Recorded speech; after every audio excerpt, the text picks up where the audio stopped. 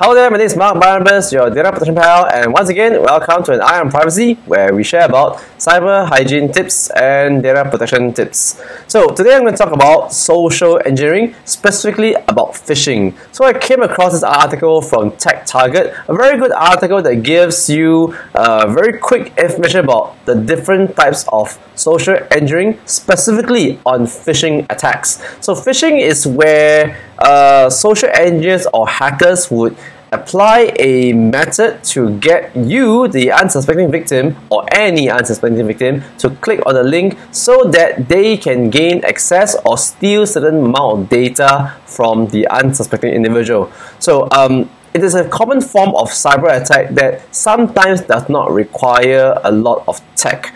But these are the three common types of phishing. The first type is spear phishing, where the threat actors, these evil hackers, would target a certain individual or even a group of individuals who have similar experiences. What do I mean? Like, for example, they may target a certain group of customers who use a certain service, like in a supermarket or a certain bank or even a restaurant. So the social engineers would use certain stories in the email or the phone call, and they would get buy-in from unsuspecting victims so that these victims would click on a link that they sent or do certain instructions that are asked in the email or phone call or even the message. And when the unsuspecting victim clicks on a link, sends certain information, that's when they've been spearphished. Data have been stolen, and these data could be used for bad purposes.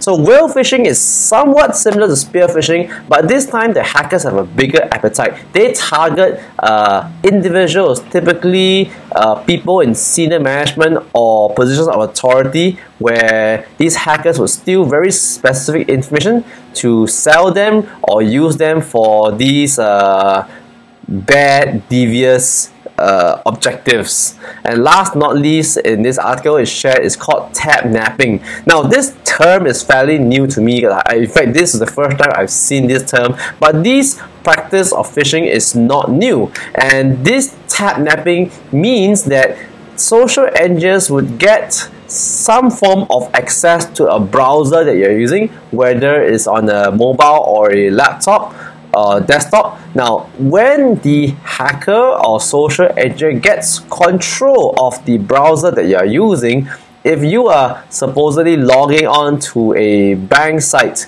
the hacker would be able to see all the data that's being typed in, and they would possibly help themselves to the real website where they can enter into the bank account. And this is one of the most common types of attacks used by phishing. So this is where social engineers, coupled with some ingenious tech, would be able to steal relevant data to gain access that is typically not given to the public. I mean, if you are a CEO and you have access to certain secrets or recipes in the company, you won't be giving them to the public. Likewise, as you as an individual will not be giving your bank login, PIN number, or 2FAs to anybody.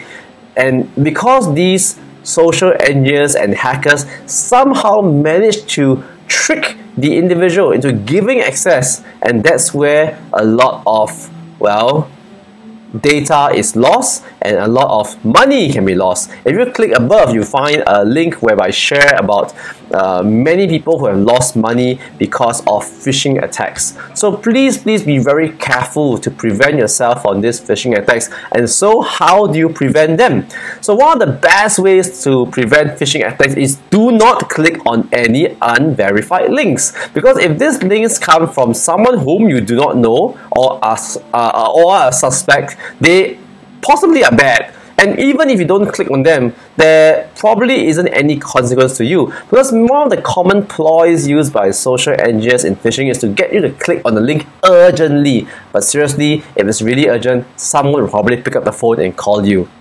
Now, the other way to prevent social engineering is to, of course, have a endpoint security, or in other words, a malware detector or protector to alert you if someone has control of your computer or is leaking or strange data is leaking out from your machine. So these are some ways to prevent social engineering. And the third way is trust no one. Yeah, that's it's a very kind of a bad thing to do, but you know, seriously, the moment you go online, you gotta be really careful, alright? So please remember to be vigilant and educate the next person beside you what is phishing, and share them these 3 different phishing attacks so that you can also learn it even better. So my name is Mark Barnabas, the creator of Data Heist, a first learning resource to teach data protection and cyber hygiene. So in this game, we talk about phishing and social engineering as well. So remember, be good, be safe, and I'll see you real soon.